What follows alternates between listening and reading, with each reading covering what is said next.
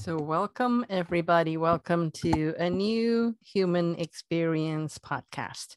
Today is March 3rd, 2022. So actually we are on the March gateway. So because it's 3/3. So March 3rd. So it's kind of a big, well, it's not really a beginning of a new theme, but I find that there is an excitement going on with this March energy. I know excitement may be a loaded word. Let's put it that way. What I think of as excitement may be too much excitement for other people because, on the world scene now, there's really quite a bit of things going on. And but anyways, for me, for myself, I can feel the switch between February and March energy. And maybe it's because I kind of found something, and I'm kind of excited to share. And that's why the topic for March, for as many episodes as it takes, is really about the human experiment. So I want to begin by actually referring back to something that Franco de Nicola has shared in his series of advanced consciousness series, and it's episode number 43. So during that episode, he kind of talked about within the human DNA, there's actually between, like, on average, about 12 different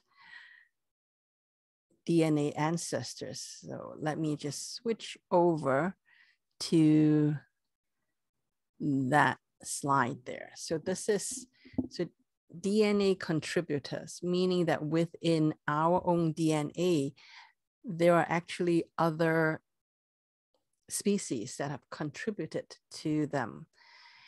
And so these are the ones that he kind of told us. He said that there are primaries and then there are secondaries. So his way of categorizing them as primaries, meaning that these are the people that actually interacted with us much more than the other ones. So meaning that, we actually, the reptilians has actually lived amongst us and still living amongst us. And Pleiadians, Arcturians, Lemurians, and Syrians, those are the people that have lived amongst us. They have intermingled in our society, and that's why that's how they contributed their DNA, is really through mingling with human beings. And when I say mingling, it means that we actually have relations, we have sexual relations with them. So that's how they contributed to our DNA. And then there are secondaries, which are, I think there are 7 of them. Okay, so yeah, there are 7 secondaries. These people, the way that they contributed to our DNA is a little different. So for example, the Elohim actually are progenitor species, meaning that they're the original species that created a lot of the other species. They are the ones that created planets, created realities. And when they created these realities, their energy is, and also it's kind of imprinted on Earth itself, on the planet itself.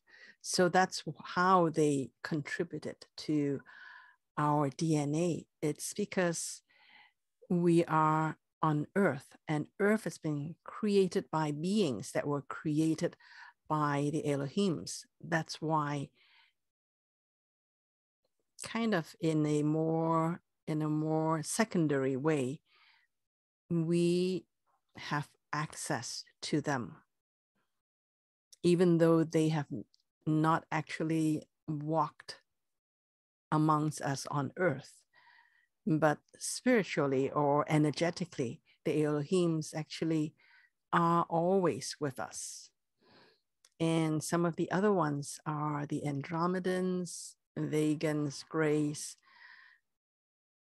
Yaels, and Nordics. So, and then there are additional ones, the Lyrans and the Solarians. And I just want to talk about all of these different species that have contributed to our DNA. If you look at the list, especially the primary ones, there is the reptilian, and you know, the first thing that came to my mind was like, the reptilians are really not the good guys. They are, I think this, from all a lot of the things that I have read is the reptilians. So reptilians is a species, but within the reptilians, you can think of the draconians as part of reptilians as well. So the draconians are definitely not, I would think of, or most people would think of, as being the good guys. And also Anunnakis, I think some of you have heard of that name, is also a branch of reptilians. And there are good Anunnakis, and then there are the ones, the not so good Anunnakis. So reptilians, when you look at the reptilians, it's a mixed bag. And that's something that I want to bring out, is that each of these species, I'm quite sure that there are Syrians that are maybe not exactly bad, but at least their motives may not always be for the benefit of human beings. So what I'm trying to say is that not all reptilians are good, not all reptilians are bad. Just like not all human beings are good and not all human beings are bad. The same can be said for grace and Elohims are the creator beings. So I will leave that out of the equation. But a lot of the other species that are here is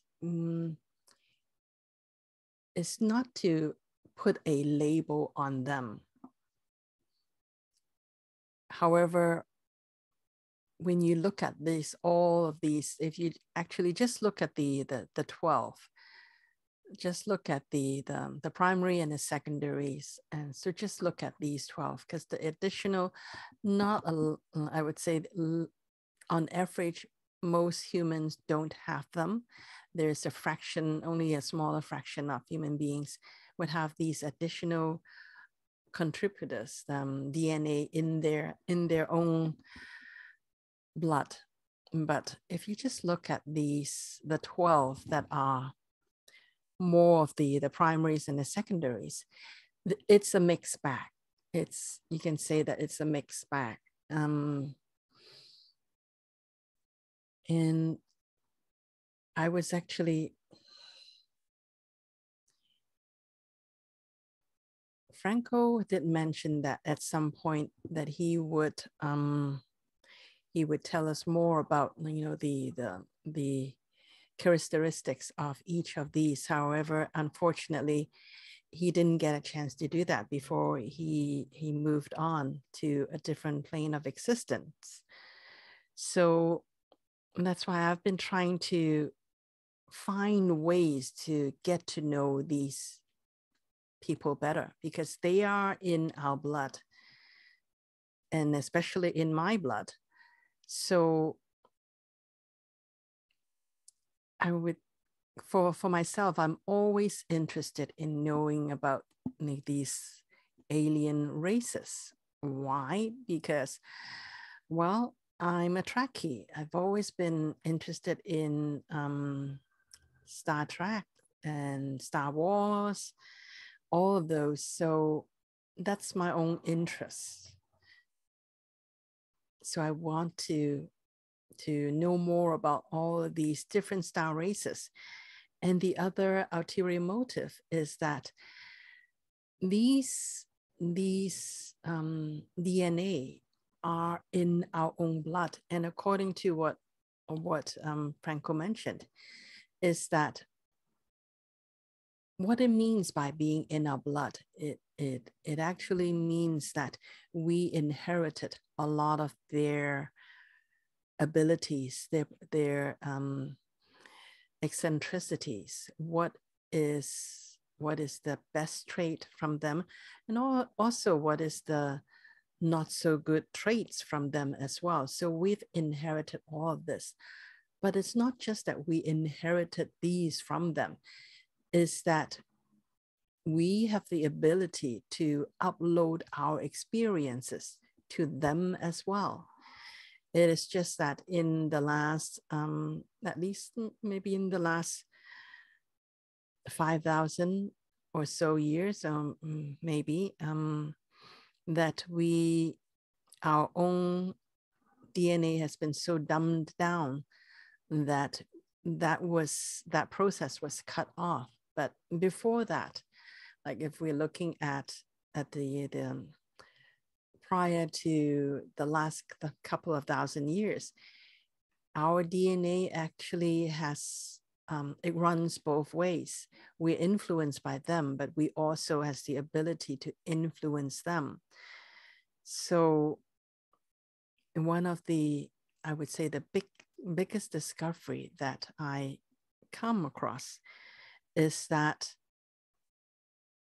one of the reasons why we are given these 12 to 14 different DNA is that there is a particular purpose in it, in that the Elohims are, or the people that are that have created all of this, that is running the simulation, because our reality in a lot of ways is really a simulation, that all of this is, you can look at it as an experiment, but an experiment in a more cosmic level. Is that that's why the topic for this month and for this particular episode is called the human experiment. It's because I look at it as that our reality is an experiment. And I was wondering, how come we have these 12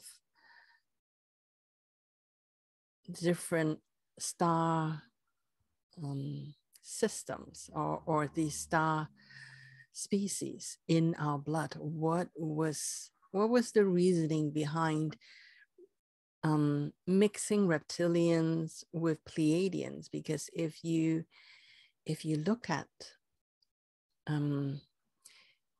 within the reptilians, there are people like the draconians that are actually, they want to take over the whole world. They want to control everything, whereas Pleiadians don't, or that they their motive is really to inspire us to be spiritual. So it's a different feel to these, each of these. Everybody has an agenda, but the agenda for the Pleiadians seems to be from the point of view of being a human being. It seems to be for our own good, whereas the Draconians is really not. And what's the purpose of mixing all of these very opposing ideologies in one species, the human species? What the heck were they thinking? What were the gods thinking? What were our creators thinking? Why? So that was the question in my mind. And I actually came across a theory, is that everything was put into us, like all of these different species, their DNA is put into us because that's what we are supposed to do as a human being, that our role is really to bridge all of the yins and the yangs, the positive and the negative, the good and the bad, the inward facing and the outward facing, all of the things that seem to be incompatible, that has some of these species at war with each other, and it's put into us so that we can find a solution to live with and come to peace with all of the different facets that is within us. So that's a theory, and I'm going to run with that theory. So why would I think that that is the theory? Why would I think that that is the reason why? It's from my understanding of who the Pleiadians are, because I remember the Pleiadians is really the first star people that contacted me, and I really still vividly remember the first time I become conscious that they are trying to talk to me. I remember it because I was driving at that time. I was driving on the highway, and all of a sudden I have this download, and these beings called themselves that they are from the Seven Sisters. And my attention was kind of trying to be on the road because, I am driving on the highway, and I actually missed my exit. And so I knew that, okay, I have to get off the highway because I can't do this download and be on the highway, because I'm not sure I would make it in one piece if I try to do that. And because of that situation, so it's really burned in my memory that the first group of star beings that contacted me meaning that they telepathically talked to me. I did not see any Pleiadians at all, but they contacted me through telepathic communications. And so I remember that was the first time that I become consciously aware. Now, of course, before that, I've had, I would say, experiences with mystical experiences, I would say. And so I remember I've talked about some of these. Is the first time I got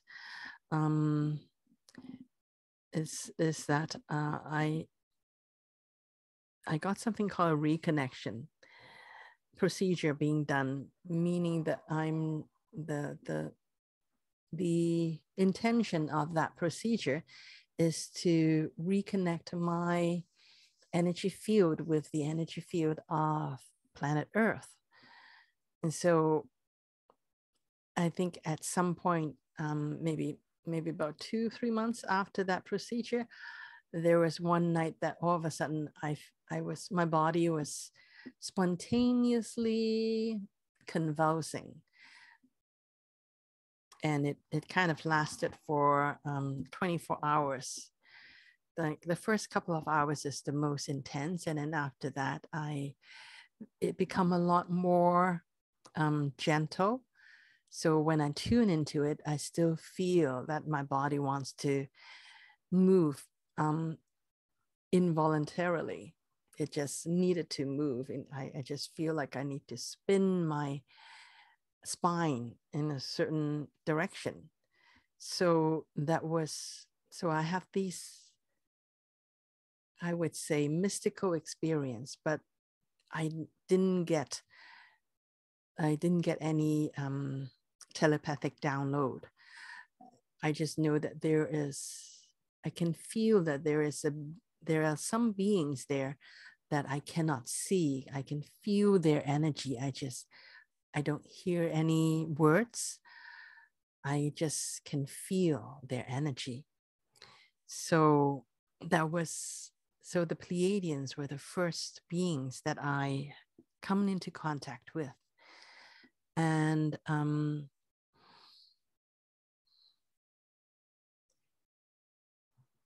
I just want to sum up my experience with the Pleiadians, because after that initial contact, I would say that they contacted me a couple other times throughout that year, because when was that? That must have been about 15 years ago. And then I think around the year 2013, around 2012, 2013, that was when the Pleiadians started to come and talk to me telepathically more consistently. So consistently as in, I think initially it was pretty much every week, once or twice, I would feel the energy. They would come and telepathically interact with me. Nowadays, they don't come as often. Nowadays, they come maybe, let's say, once a month. However, now, if I want to talk to them, I know how to, like, I can get to them. Like when I try to connect with them, I can get a message to them. I can also feel them talking to me. It's just that for them to actually initiate that connection with me, they do it maybe about once a month. Sometimes it's a longer period of time, but it's on average once a month. But that's because I already have developed the ability to be able to talk to them and communicate with them. So that's my experience with Pleiadians. And when the way I feel their energy is that they are the most loving energy that I have come across. Most loving energy. And I'm not saying that the other beings that talk to me are not loving at all, but I can feel that their energy is a very feminine energy, and they just put me at ease. I think that is probably the best way of putting it, is that it's a very loving, tender, and I would say feminine energy as well. And it's really a spiritual high every time they come.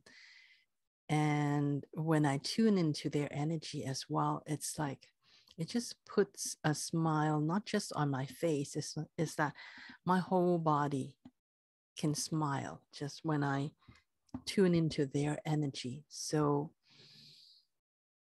I would think of their energy as being a bit more, it's really spiritual. I think it's the only word. Spiritual and ethereal are words that I would use from my own experience with my communication with them, and from other sources, from other people describing them, and from other people channeling them. What I've gathered, the essence of the Pleiadian is that their agenda, let's say, their agenda is really to inspire us to grow spiritually, because their own their species is more spiritually developed compared to us, and compared to some of the other well, I can't really say that because Arcturians are really spiritual as well. But in terms of being ethereal, I think it's the words that I can use for Pleiadians is that they are not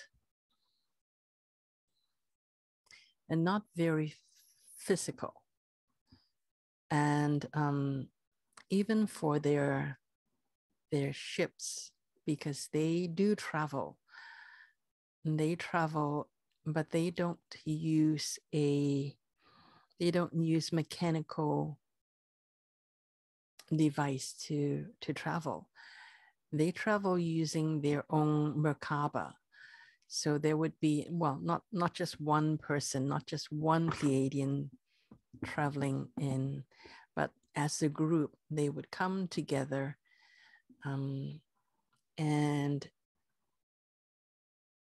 tune in to activate their own Merkaba, which is their own energy field. And it's really a very spiritual and activated and powerful energy field. They travel using their own energy.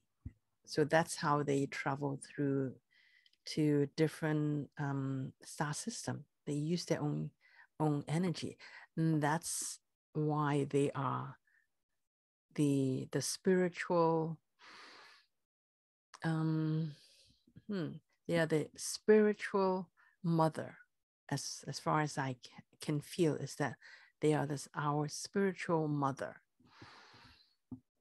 So that's how I would describe the Pleiadians. The other, I would say, species that I have more contact with is really the Arcturians. The Arcturians,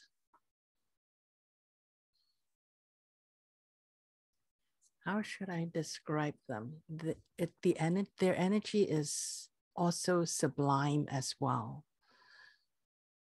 Absolutely sublime as well.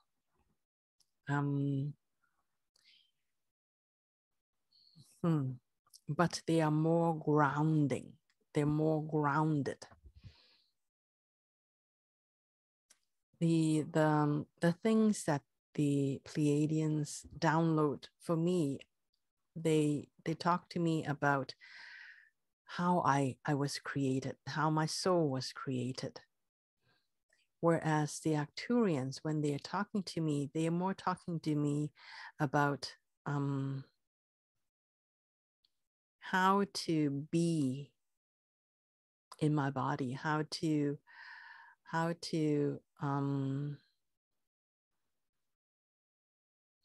tune into and tap into the power that is within my own being. So it's a different perspective. It's not really as ethereal as the Pleiadians. The Arcturians are more based. I would say it's about the Arcturians for me. It's about embodiment. is about, so if the Pleiadians is about inspiring us to grow, or inspiring me to grow spiritually, and telling me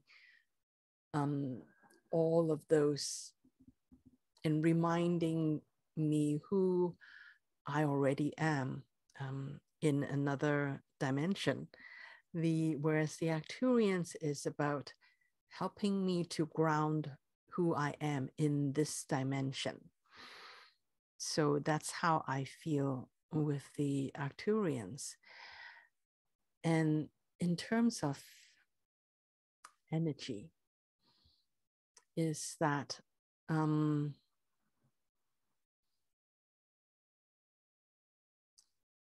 Arcturians is really more about the more practical things. I think when I was doing the research for this, I think Matthias Di Stefano, what he said is that the Pleiadians is about inspiring us to be spiritual, whereas the Arcturians is about letting us know that heaven is already on earth. Heaven is wherever it is that we are, and that we have all the abilities within us to make and to bring heaven on earth. So if you can think of the Pleiadians as bringing or inspiring us to go up to the heaven, the Arcturians is really inspiring us to bring heaven on earth, for us to embody the creator beings that we are, and to get to the point where we truly can feel that heaven is already on earth by connecting back to the power that is within ourselves. So these two species are really the ones that I have the most interactions with. And I think I did have some experience with the Syrians as well, in terms of from the Galactic Federation, which they would contact me every now and then. I would say maybe once every 6 months.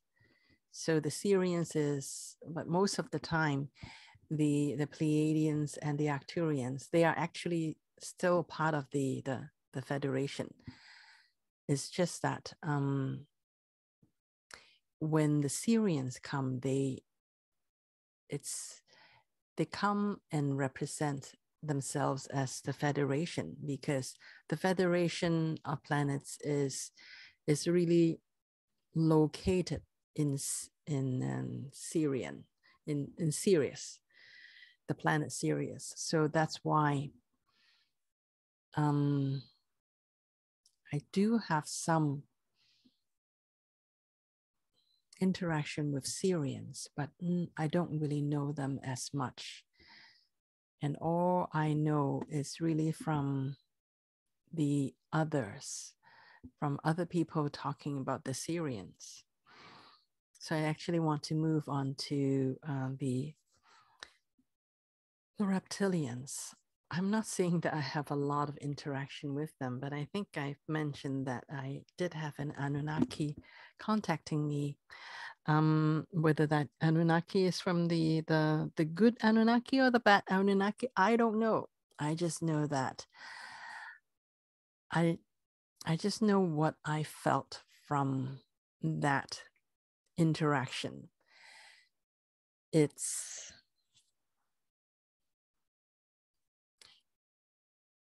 ongoing.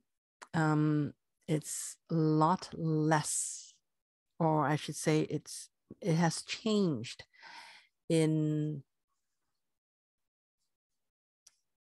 it actually has evolved and changed over time. And it started, I think, since last year. Last year, maybe around March timeframe, this Anunnaki started contacting me. And at first I was really baffled. How come? Because I really didn't understand who the Anunnakis are, and I still don't, because I've read as much as I could about Anunnakis, also about reptilians as well. However, everything that I've read out there led to me into the same conclusion, is that I know nothing. I know nothing about them, because whatever it is that I've read is really does not resonate as true to me. So I actually got to the point where, okay, I cannot trust anything that I've read. So I have to trust what it is that I feel. So that's why that's why we kind of still connected, energetically connected. And every now and then I would still feel this reptilians or this Anunnaki's presence. And I've actually really tried talking to my guides, talking to my higher self. Why me? So, but the what came back to me, the answer that came back to me is that don't think of anyone or any species as being good or bad. Because if you think of things as being good and bad, then you're really setting yourself up for a certain experience. But if I can get outside of good or bad, then I actually would be able to transcend good and bad, and actually have an experience. And when you experience something, you transform it. And what needed, the reason why I had this encounter, or this, is because I need to transform that belief in myself about good, bad, right, wrong, positive, negative. And also this playmate from the Anunnaki species, from that tribe, also needed that transformation. And that's why we connected. So where is this going to lead to? I don't know. But I have come to, I would say, an understanding of why I needed this experience. And also I let go of judging whether it's good or bad. Is that I know that this is ongoing and it's going to evolve. And in the future, how, I don't know.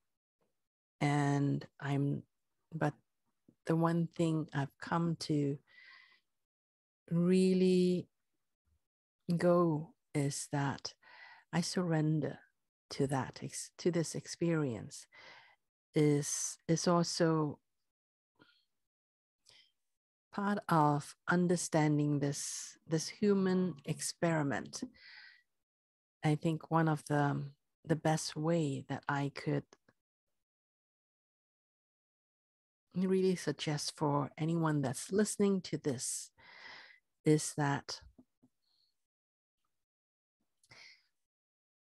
in terms of a purpose, if you're trying to ask yourself, what's my purpose here? Some people's purpose is to, let's say, to support their family. Some people's purpose is to become the best singer or the best violin player or the best actor or the best whatever.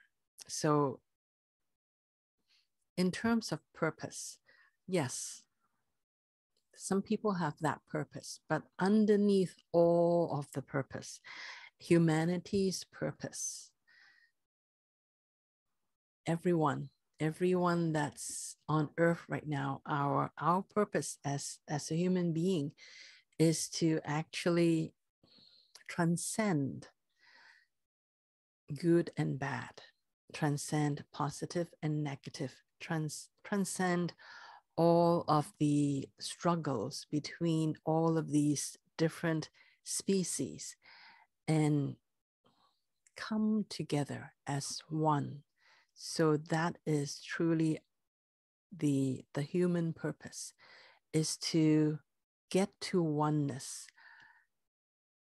How are we going to get there? When are we going to get there? I don't know. This is what makes it interesting, is that I really come to understand my purpose and as a human being, and also it makes it much easier for me to let go of the labels of positive or negative, good or bad, right or wrong. Also, it's not about any of that at all. It's about understanding. It's about experiencing. It's about letting go of all the labels.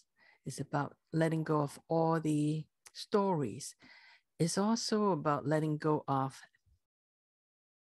thinking about stories, because we, or at the very least, I'm very good at creating a storm in a teacup. I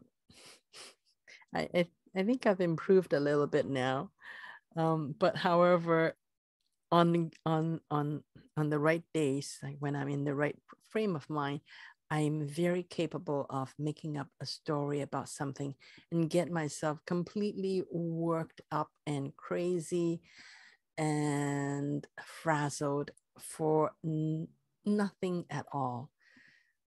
And that is what we are as a human being. That's what we're here to do, is to let go of our programs that has us do that has us make stories up in our mind, and to make it so real in our mind that it actually scared ourselves into being crazy and acting crazy.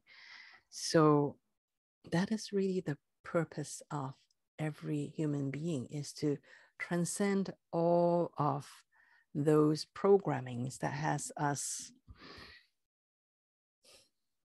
fighting, not just fighting others.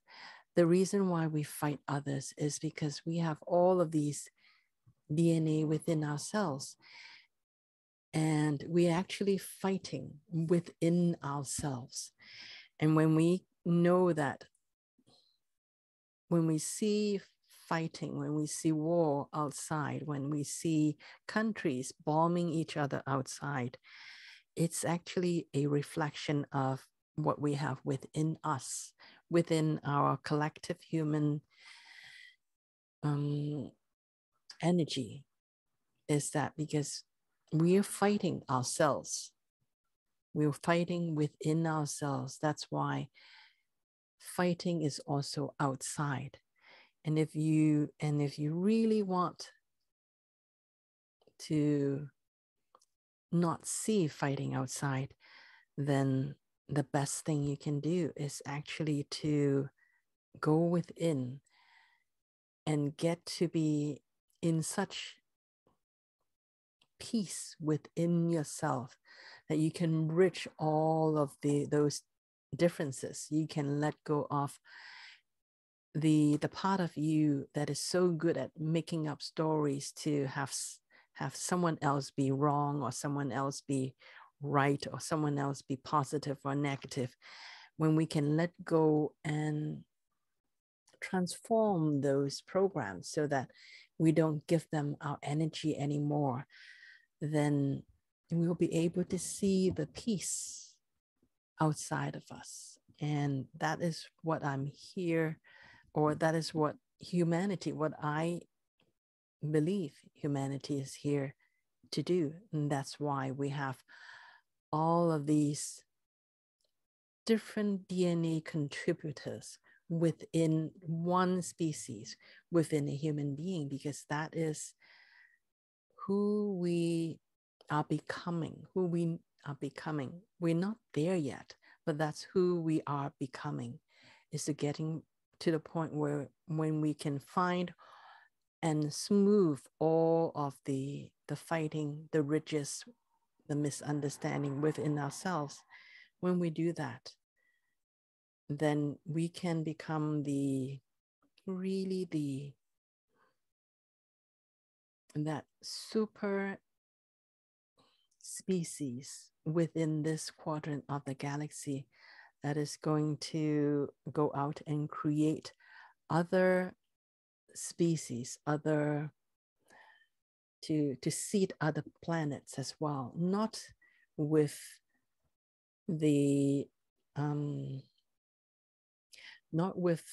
all of those different elements within ourselves fighting, but when we have transcended all of that, when we have found that, then we can go out